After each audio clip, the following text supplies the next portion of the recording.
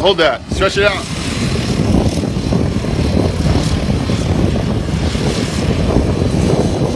Black says all you need to know.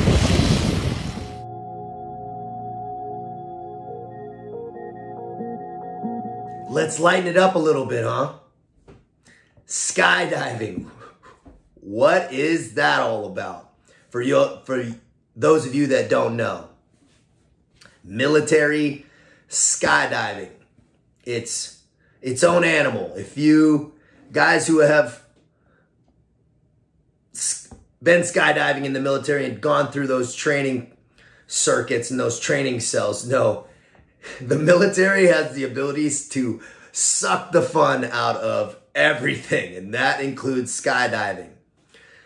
Plus, you could die, so that adds a level of pucker factor, if you will. We'll break it down a little bit into military free fall and military static line. So, in SEAL training, you go through SEAL qualification training, and then you get into one of your final cells is the skydive cell. It's a month long of skydiving, and you're doing it at a civilian site, but it's mandatory you start with static line, the automatic parachute where you jump out and it pulls the chute for you. Everyone's seen that. You know, the guys jumping into D-Day and all that stuff. That's static line, it's called. That sucks. That's not cool at all. You fall like a sack of potatoes and you have very little control over your chute. You can barely steer the thing. And you're jumping with gear. You're jumping with a ruck strapped between your legs. And you're doing it at about 1,500 feet a lot of the time. So you're not that high and the ground is very, very close. And when the ground is close, you don't have much room for error or something to go wrong where you can try to rectify the situation before you lawn dart into the ground. In SEAL qualification training, we do a week of this static line. It's mandatory. It's an Army regulation. Army runs jumping in the United States military. So it's required. Everybody goes through the static line course. You start with how to fall, feet and knees together, eyes to the horizon. And you don't want to anticipate you landing on the ground because people will try to land and you really just want to fall and then take the shock in your whole body and you fall hard. It is not a light fall and guys get hurt. When the door opens up, the back ramp, we were going out the back. Sometimes you can go out the side, but I mean, you're holding on to your chute, you're down and the ground is right there. And when it pulls, 1,000, 2, 1,000, 3, 1,000, you are hoping that chute pulls up because you have a reserve on your front and you're going to need to pull that out and you don't have much time for that thing to come out and inflate.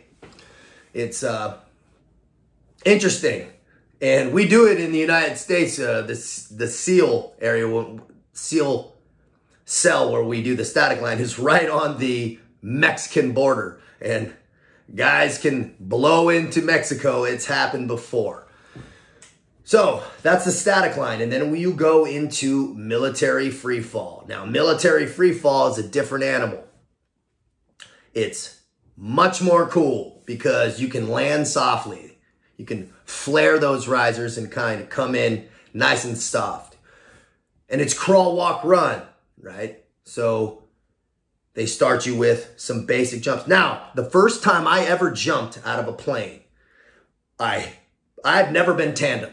I've never been strapped to a guy and jumped like you see the civilians. First of all, that's pretty lame. I would never want to be strapped to another dude like on a pregnant man suit. No, thank you. So I was grateful that the first time I ever jumped was by myself and I packed my own chute for time. That's how it works. They teach you how to pack your chute and then you have 20 minutes to pack your chute and then go jump. So you're jumping.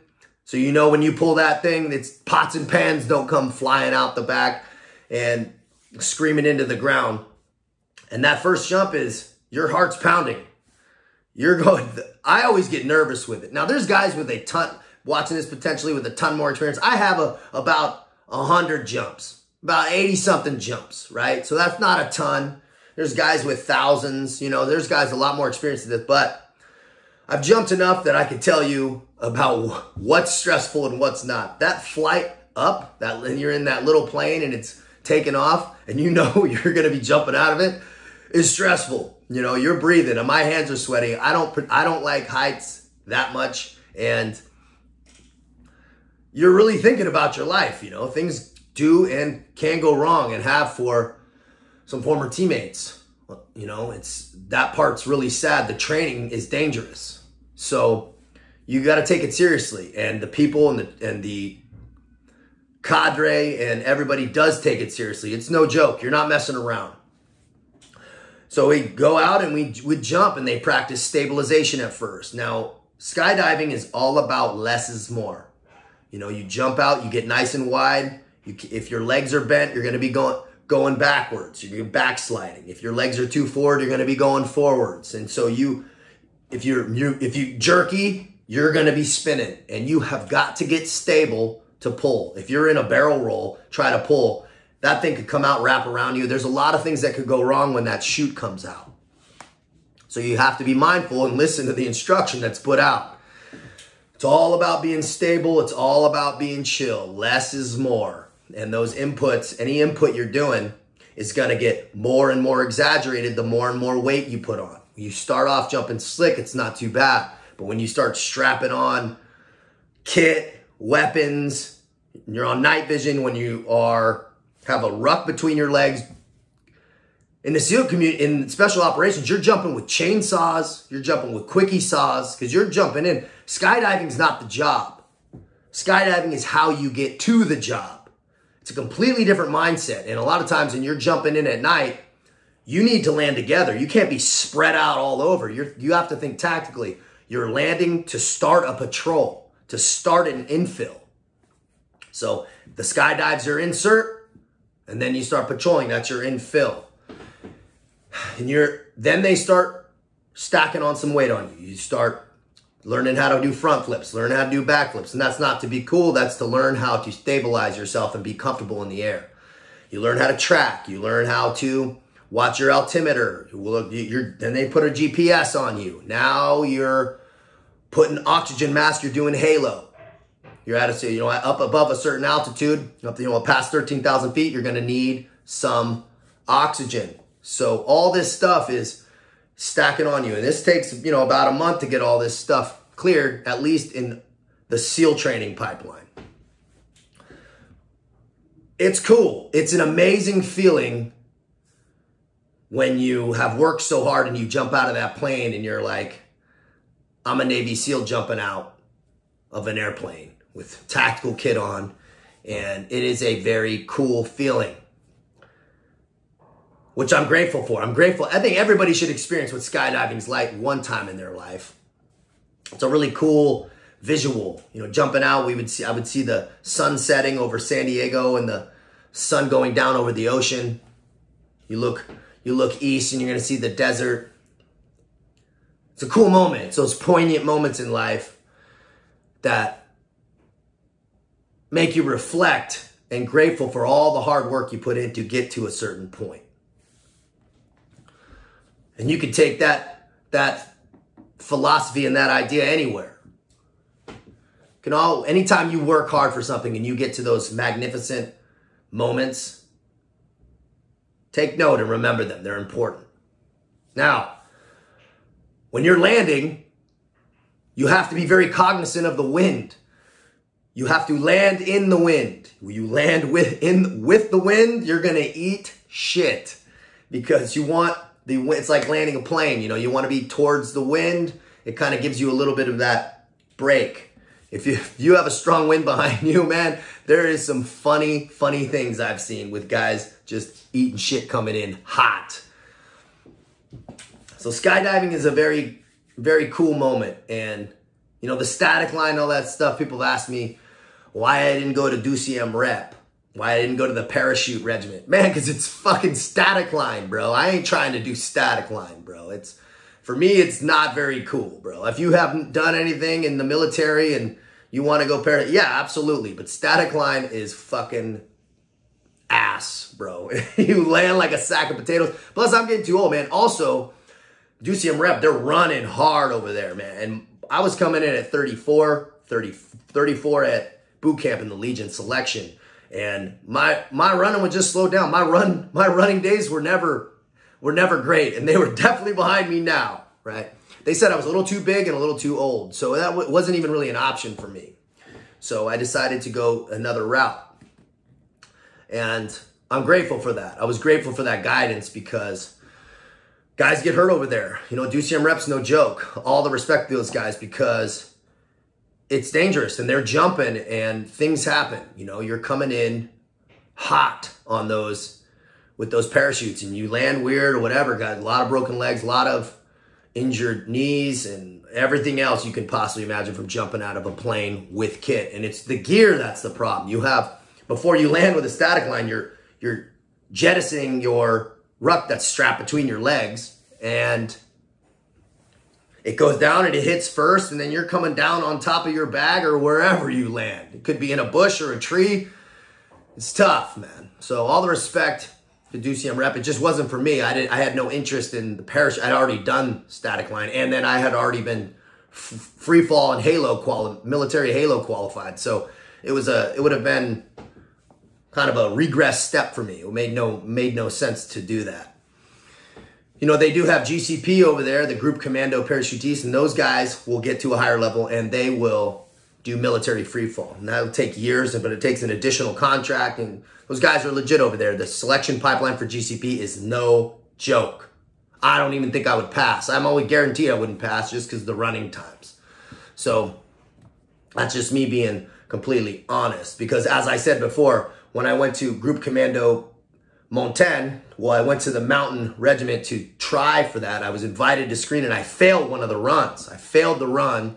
You know, 3 years in, I was invited to screen and I failed that GCM entry run test. So the time was just too damn fast, man. And so that was my just note. You know, I did the video on failure. That was my sign. I was good, man. I didn't feel brokenhearted. I felt like I had done a lot in the military in the United States as a SEAL, and then coming here and being a French Foreign Legionnaire, you know, and pushing it all the way to maximum failure, where it just, that was my answer.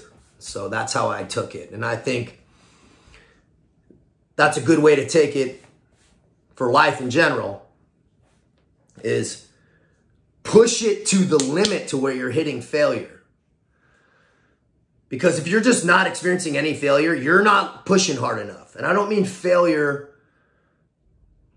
doing dumb shit out in town, right? That's not failure, that's just fucking up. There's a big difference between failure and fucking up.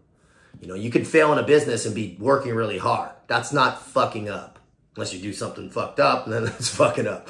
But you know the difference when you're pushing hard and you're meeting those failure points and those friction points, and you keep pushing and pushing and pushing, and maybe it doesn't work out. And that's all good. You have a different path, a different destiny, and that's how you got to take it. And then push that path hard again.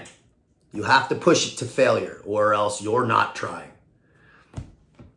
A little bit on skydiving, we lighten it up a little bit. You know, sometimes we hit those deeper principles and whatever, but skydiving, it's a fascinating mode of insert in the United States military. And there's guys doing it at the tip of the spear who have a bazillion times more experience than me about doing some high-speed shit. But just to kind of explain to you a little bit of what it's like, it's a serious moment when the door opens and it's pitch black out and you're jumping out and you're in full kit. It's not comfortable. The military, as I said, sucks the fun out of everything. You're not having a giddy time. You're focused on the job. You need to think about your bearing, what direction you need to be going. You need to be looking at your GPS. You need to be watching everybody around you. It's dangerous. They're opening chutes. You need to be looking below you, above you. You're on night vision. The ground you can't even see. You're just looking at your altimeter. You got to know where sometimes you're jumping into an unknown drop zone, you know, and You don't know exactly what's there. You're going to have to figure it out on the way in. You know where the winds are generally, well, ideally, and you're jumping into an unknown DZ. That shit gets dangerous, and you have got to focus. So that's the mindset going into a military free fall jump. It's a dangerous mode of insert, and that's why it's used very rarely. It's very, very high risk. But skydiving is pretty badass. It's pretty Gucci when you take a step back and look at what's really going on for those guys at the tip of the spear that do it. And when you do it, absolutely, you have got to be smart. Out here.